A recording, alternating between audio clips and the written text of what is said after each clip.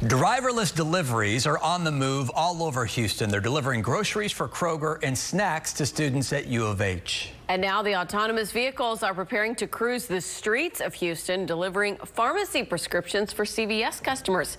Here's Roseanne Aragon.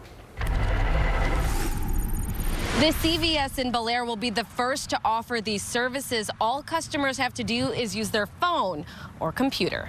We first showed you these self-driving vehicles when two robotics engineers introduced the Nuro pilot program to Houston, delivering groceries to people so that they'd never have to leave their home.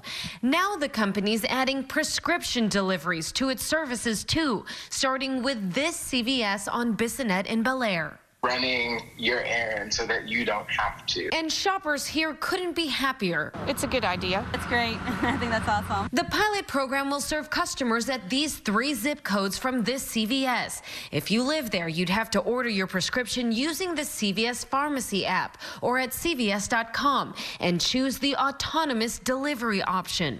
While all pilot programs start with deliveries by their equally cool autonomous Prius cars, eventually this little R2 vehicle will make its debut and deliver the prescription within 3 hours. Well, there's a lot of people that don't want to get out right now because of the COVID. There's a lot of elderly people that can't get out, and it's just a convenience that would be nice for them. Contactless delivery is more important today than it's ever been, and so having our vehicle do this allows for people to be able to get those medications that they need really safely and securely. You can even order other non-prescription items with it. Easy, you don't have to drive. The pilot program hasn't started quite yet, but these customers say they're ready. I think it's wonderful, and the fact that they're utilizing it in this way is really good.